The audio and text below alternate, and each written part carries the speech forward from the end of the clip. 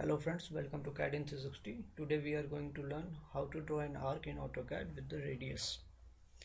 First of all, click on this arc drop down and then select start, end and radius option of arc command.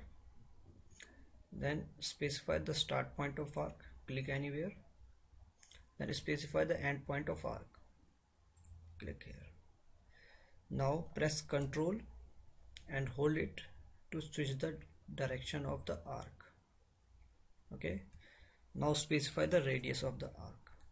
Let's suppose the radius is 400 and then press enter. Now you can observe that your arc is created, and then select here radius to check the radius of the arc. Similarly, use arc command, type ARC, press enter, then specify the start point of arc, click anywhere. Then here you have two options, center and endpoint. Click endpoint or type E, press enter.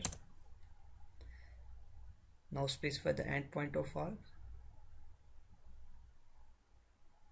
Okay, and then specify the radius, for which you have to select radius or type R, enter. Specify the radius. Let's suppose the radius is 400 and then press enter. Okay, click here, then select radius, select the arc, and observe that the radius of the arc is 400. So these are the two ways by which you will be able to create an arc with a radius.